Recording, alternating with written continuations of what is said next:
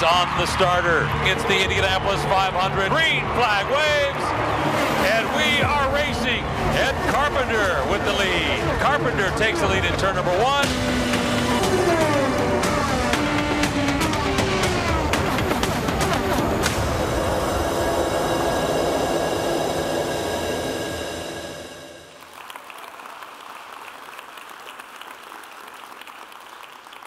There we go. My name is Ed Carpenter, as you probably already heard, and I drive 220 miles an hour for a living. Much before I was driving at any speed, I was just another kid growing up in the American Midwest. I tease this picture, but I was born in a small town in Illinois and had my first taste of speed when my dad bought me that three-wheeler when I was 3 years old. If my memory serves me correct, my mom's here. I think I crashed it into the bush in the background of that photo, so the taste was short-lived. I wasn't born into a racing family, but I was raised into a racing family. I moved to Indianapolis when I was 8 years old when my mom married my stepdad, now just my dad, Tony George. Tony spent most of his life leading the Indianapolis Motor Speedway and introduced my brother and I to racing that same year I moved to Indianapolis. Growing up, racing wasn't always exactly a cool thing to do in school. I was doing something different than a lot of the other kids, something that they didn't quite understand. And I was so consumed by it, and that's something that at times I actually got made fun of, which seems kind of funny now. I remember one time I was sitting at a lunch table, and there were kids actually making race car noises, IndyCar sounds going around the table, like yo, yo, yo. Yeah, right? So things like that definitely bothered me at the time, I would say. But at the same time, it never took away my love for what I wanted to do. And by the time I finished high school, I knew that this was my future. My driving career started when I was 8 years old in quarter midgets. It then progressed on to USAC midgets, sprint cars, Silver Crown, then to Indy Lights, which is the development series for IndyCar, and ultimately to IndyCar, where I am today. So the picture you see on the screen, that's one of my early quarter midgets, my sister Lauren standing in the cockpit with the rest of my family around me. Next we have my mom and I celebrating my first National Midget Series win in Louisville, Kentucky. My dad, who I mentioned earlier, we actually competed against one another in the early 2000s at a midget race in Oklahoma. And I threw this one up there just because it's fun. This is my brother and I on the cover of Sports Illustrated after our first year racing. What kid didn't want to be on the cover of Sports Illustrated for kids, right? As I was growing up, I was obviously loving racing, training to drive. It's what I wanted to do. But I was also learning about the business side of the sport by watching my dad. I was watching him make tough decisions, connect with his critics, and deal with all sorts of adversity. How many of you have ever had to hear negative things, maybe even untrue, said about a family member? I'd ask for a raise of hands. All right. Now imagine not only having to hear that, but also read it in the front page of the local newspapers. I remember being in the Memorial Day parade before the Indy 500, shortly after it was announced that NASCAR was coming to Indianapolis to race at the Indianapolis Motor Speedway. Now, some of you may remember it was a big deal, and a lot of people were upset about it because they viewed it against the tradition of the Brickyard to have anything other than Indy cars racing at that track. And we were riding in the parade, and I still remember this today, people holding signs, even heckling us as we went by because they were upset about NASCAR coming to race at the Speedway.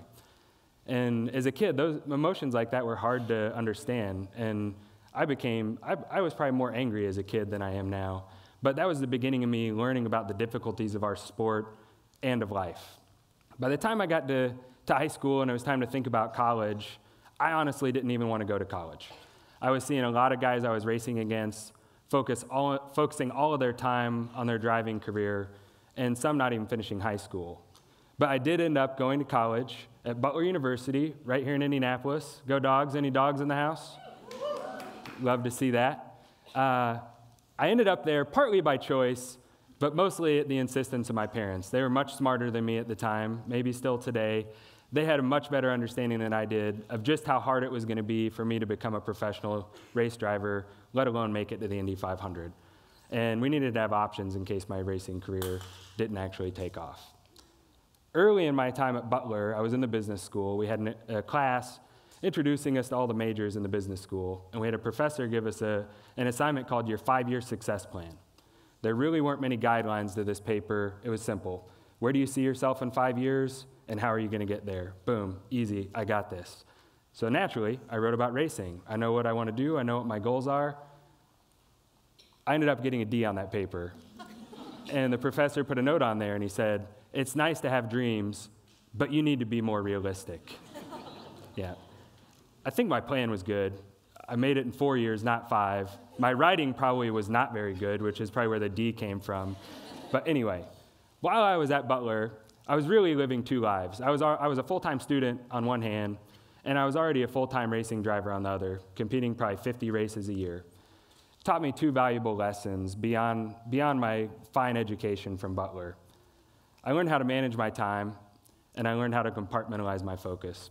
Those 2 things helped me immensely today in my dual role as a driver and a team owner. Early on in my career, I always just wanted to make it to the Indianapolis 500. I grew up here, loved the race. The Indy 500, most of you probably know, but there's people watching that don't. The Indy 500 is the largest single-day sporting event in the world, with nearly 300,000 fans coming here to watch the race each May. Millions more watching on TV. Today, it's my dream to win the Indianapolis 500, even just once. And I feel like I'm making a little progress towards that. I've been in the past 16 Indianapolis 500s. I've had 3 pole position starts, and I've finished 2nd place as my best finish. So I'm getting there. Since 1911, which is when the first Indy 500 was held, there's been 777 drivers compete in the race. Of those, only 65 drivers have ever won a pole position for the race, with only 18 of those having won more than 1 pole. And there's only 10 of us since 1911 that have won 3 or more poles. And of those same 777 drivers, less than 1 in 10 have ever gone on to win this race. A question that I get asked all the time as a race car driver is, what does it feel like to drive an Indy car that fast? It's a hard question to answer. I'm not very good with words all the time. The picture on the screen, if you notice on the right-hand side, that's me entering turn 3 at Indy during qualifying last year. And you can see the speedometer. It's 237 miles an hour. It's hard to describe what that feels like. It really is for me. And I get asked all the time, so I need to find a good answer. But it's exhilarating. It's certainly a rush. And the answer that I always give, which is odd, it feels normal. It feels so normal to me. It's what I've trained my whole life to do. My instincts, my body, my mind are most comfortable in the seat of an Indy car. And that's something that doesn't just happen. You don't just show up ready to race at those speeds. I've been working at it for a long time. It's like other sports or disciplines. You train, you develop your skills, you have success, maybe move on to a higher level, and eventually you get there. It took me 14 years from the time I first started in quarter midgets until the first day that I drove an Indy car. Now I'd like to show you a video of the start of a race from last year at Pocono. So I want to show you the start of the race and some of the things we're dealing with.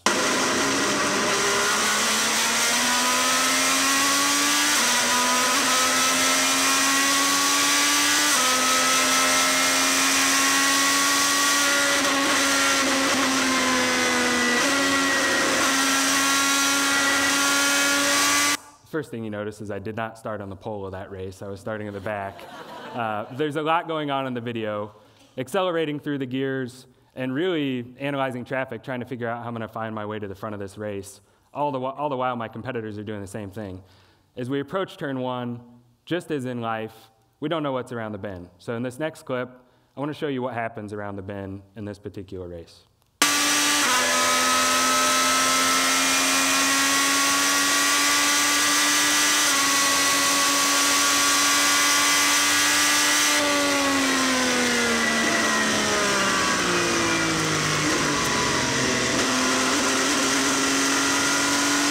So, as drivers, over a career, like I said, I'd been training a long time.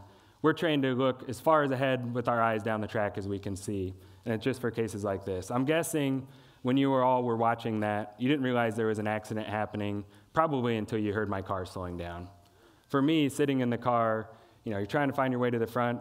About halfway down the straightaway, I saw a little puff of smoke, and that shouldn't be happening on the straightaway first lap. So I knew something was wrong. That puts me into survival mode. I got to get myself and my car through the incident.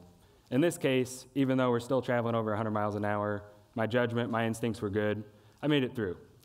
It's not always the case. It doesn't always happen. Accidents are something that's going to happen, things like that. It's part of the sport. But it makes it that much better when you do get through.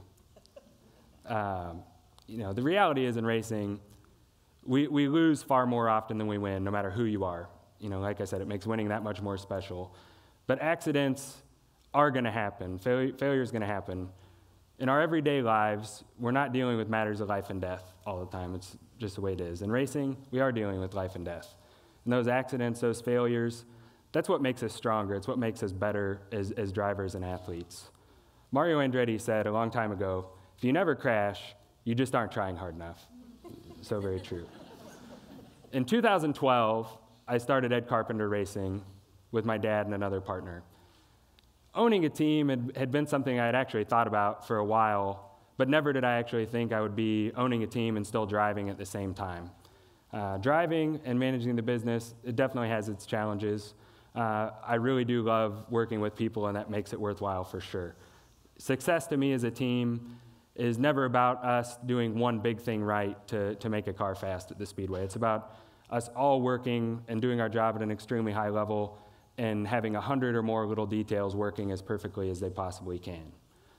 One of the biggest challenges for me is managing our people and dealing with losing them to, at times, another team, even drivers going to other teams. It's something that I take personal when someone doesn't want to be a part of our team anymore, even when I maybe shouldn't. An example, Joseph Newgarden. He won the championship, the IndyCar championship this season. He drove for our team in 2015 and 16. He won his first race driving one of our cars and really developed into an elite talent, one that we wanted to keep. He's obviously gone on to have success at Team Penske. He's won 2 championships now.